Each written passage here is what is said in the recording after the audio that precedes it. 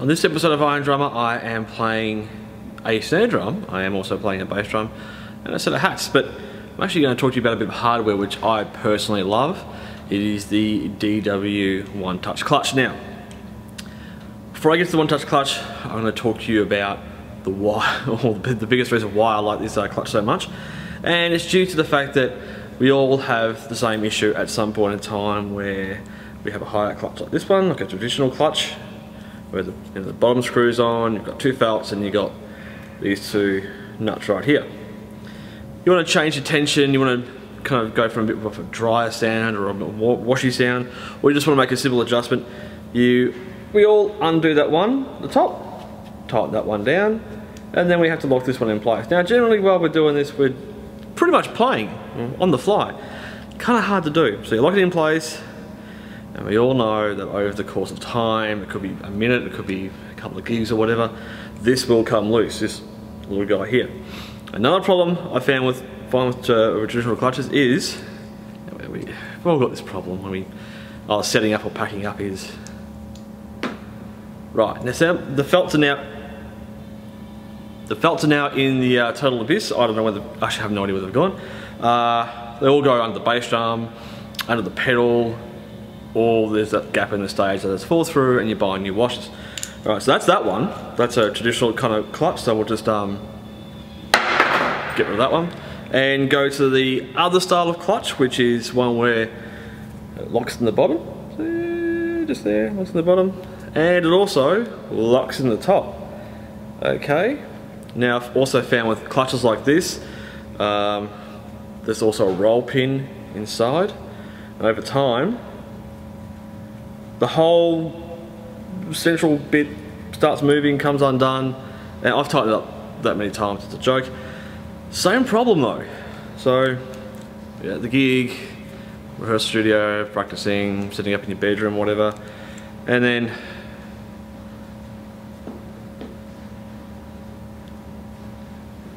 the abyss again.